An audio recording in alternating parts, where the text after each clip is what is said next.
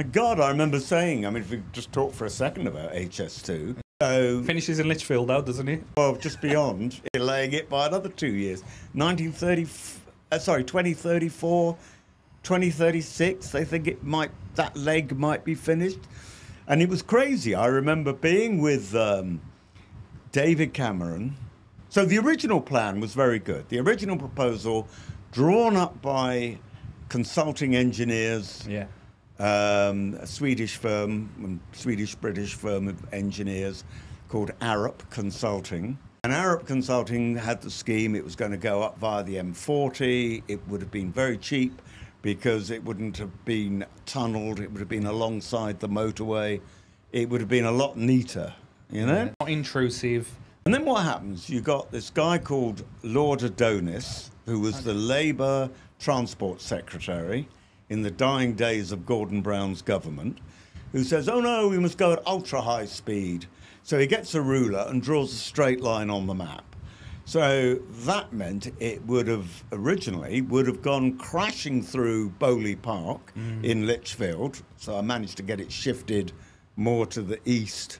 So now it goes east of Street A. But anyways, the point was that it did have to be tunnelled huge distances under the Chiltern Hills, which is costing an absolute fortune.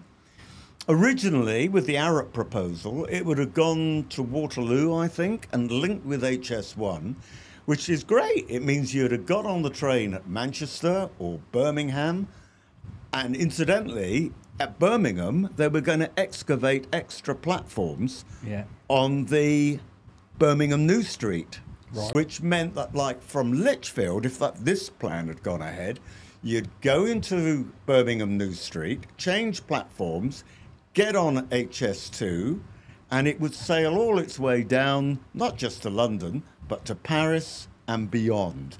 Now, that would have been worthwhile. Instead, you get a non-engineer coming along, non-business-like guy, says, no, I want to just go at ultra-high speed between London and Birmingham, draws a line on the map.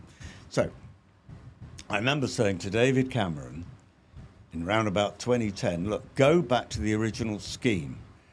And he came back to me a few days later and he said, well, I can't do that, Michael, because my plan is we must get this first stage to Birmingham complete and ready for the 2015 general election. I said, you'll never complete it by 2015.